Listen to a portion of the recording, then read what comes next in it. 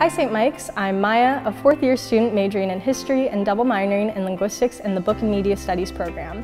I've always been interested in studying the influence media and print culture has on people's lives, which is perfect because in this program, students have the opportunity to critically engage with media technologies, industries, histories, and narratives they interact with on a daily basis and gain more empowerment through their studies.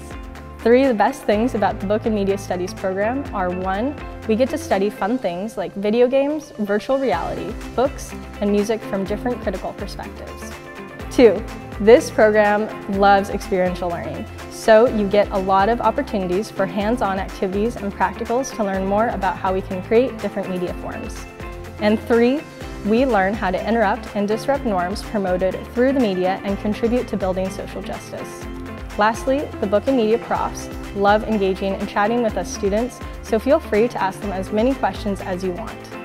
It's a really great program and I've learned a lot, so I definitely recommend taking a BMS course if you have the opportunity to. If you have any questions about the program, please reach out to smc.programs@utoronto.ca.